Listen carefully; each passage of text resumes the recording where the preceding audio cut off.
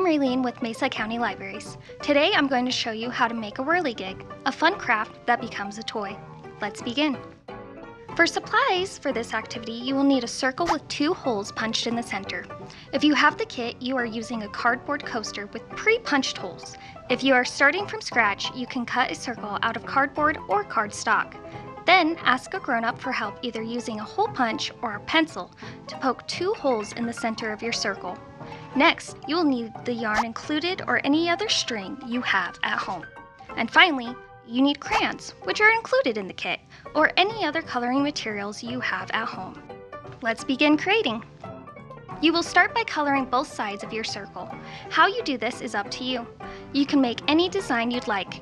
If you use 2 primary colors, when the whirligig spins, it will show you the secondary color that occurs when mixed.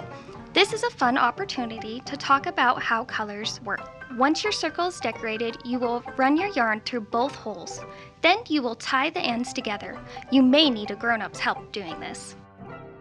Now, to play. Hold both ends of the string in 2 hands and spin it forward. After doing this for a moment, pull your hands apart, holding onto the string, and you see your creation in motion. Thank you for tuning in today. Here are some great books about color, a book of more crafts, and a movie covering other STEM activities. Another great resource is Miss Humblebee's Academy. It's easy to use and has activities varying from literacy to math.